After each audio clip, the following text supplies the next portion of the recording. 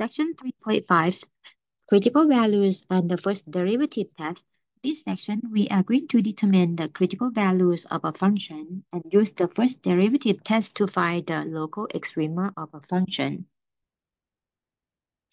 The local maximum and local minimum. Let f be a function defined at x equals c. F at c is called the local maximum or the relative maximum if there exists some interval ab, open interval, that contains c such that f of x is less than or equal to f at c for all x in the open interval ab. We say a local maximum occurs at x equals c. Similarly, f at c is called a local minimum or relative minimum if there exists some interval ab, again open interval ab, that contains c such that f of x is greater than or equal to f at c for all x in the open interval ab. We say a local minimum occurs at x equals c.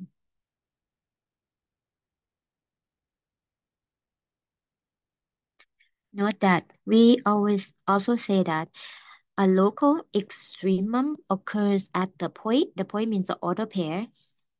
The first coordinate is the x, the second coordinate is a y, or the point C at C is the local extremum with the understanding that the y value is f at C, which is called the local extremum. Theorem of local extrema. If a function f is continuous on the interval ab and c is in the open interval ab and fc is either a local max or a local min, then f prime at c equals 0 or f prime of c doesn't exist. This way leads to the definition of the critical values. The critical values of x are those values c in the domain of the f where f prime at c equals 0, indicating the horizontal tangent line, or f prime at c doesn't exist, indicating the vertical tangent line or a sharp point. In summary, to find the critical value, we're gonna find the derivative. We're gonna find the derivative. We're gonna look at two cases. The case that x make f prime to be 0, the case that x that make f prime undefined.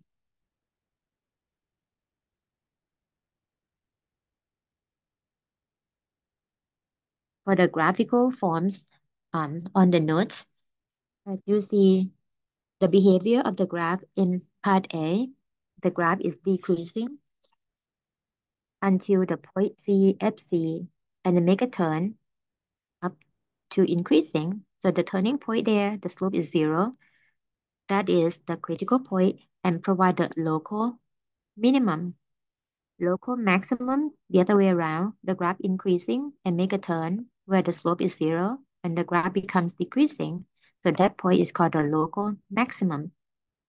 The case of C, D, F, and E, there are cases that the derivative can be found by 0, but the behavior of the graph is decreasing and decreasing. The graph does not change the behavior from increasing to decreasing or vice versa. Therefore, those points C, they are not called either local max or local min, but they still consider as the critical value. For part E, the graph increasing and decreasing, in the graph, the derivative doesn't exist, but that point gives you the local maximum.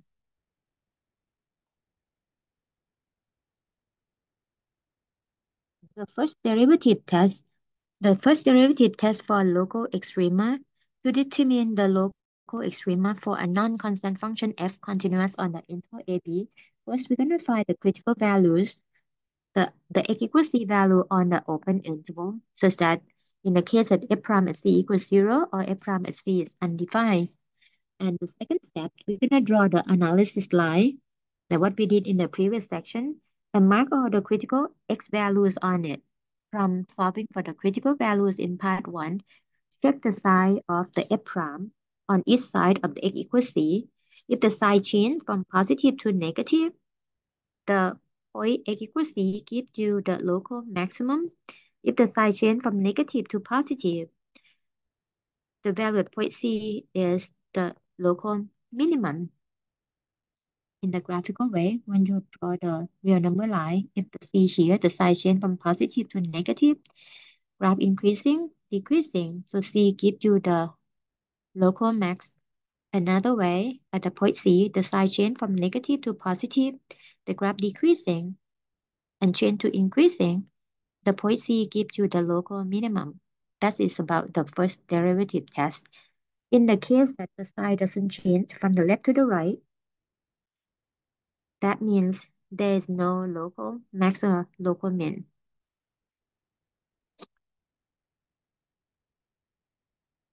Let's see this example. F of x is negative 1 over 3 times x to the third plus x squared plus 3x plus 1. We're going to find the critical value of the function f and then use the first derivative test to find any local extrema. First of all, to find the critical value, we have to start with finding the derivative of the function. This derivative, which is the derivative of negative 1 over 3 x to the third plus x to the second plus 3x plus 1. Derivative is negative 3 over 3 x to the second plus 2x plus 3, or simplified to be negative x squared plus 2x plus 3. To find the critical value, we are going to find when the f prime going to be 0. We have negative x squared plus 2x plus 3. In this case, we see the right-hand side as the polynomial degree 2, so we can factor completely. Negative as a common factor, we have negative of the quantity x squared minus 2x minus 3. Factor one more time, we have x minus 3, x plus 1. And we're going to look for the critical value. And we get x equals 3 as one of them, and x equals negative 1 as another one. This case, we have two critical values, x equals 3 and x equals negative 1. The next case, the next part, we are going to find the local extrema using the first derivative test. For the first derivative test, by using the critical value that we obtained, we're gonna draw the sign, the line that contains the sign. This is the line of the derivative, the f prime. Original form, which is negative of the x minus 3 times x plus 1. Locate two critical values, which is negative 1, which are negative 1 and 3.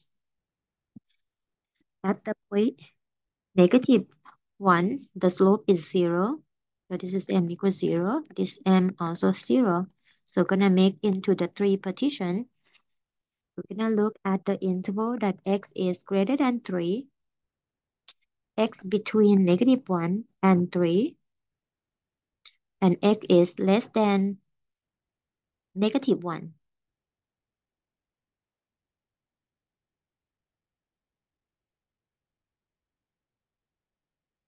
For different cases. So with the negative side over here, if you pick any number greater than 3, plug in the two factors, you're gonna get plus sign here and plus sign here. So overall product of the side gonna be negative.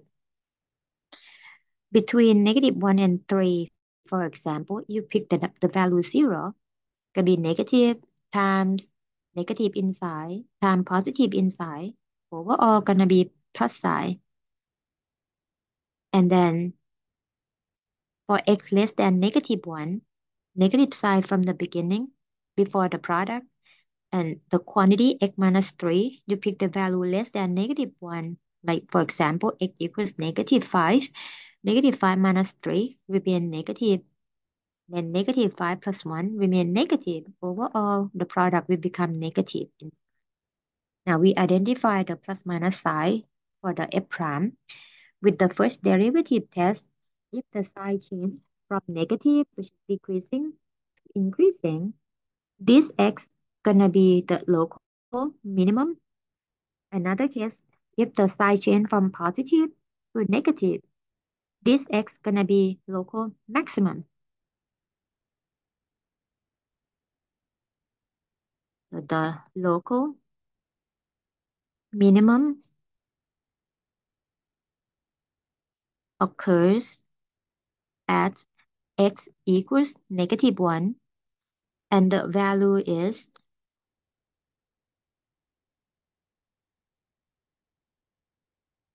the function at -1, which you plug it in the function provided to get -2/3. I just look at the value from the graph here. At the same time, the local maximum occurs at x equals 3, and we say that the local maximum value, which is the function value, or the function value at 3 equals 10. So the order pair that we look at is -1, -2/3 as the local minimum point. At the same time, the order pair 3, 10 is the local maximum point that you see on the graph.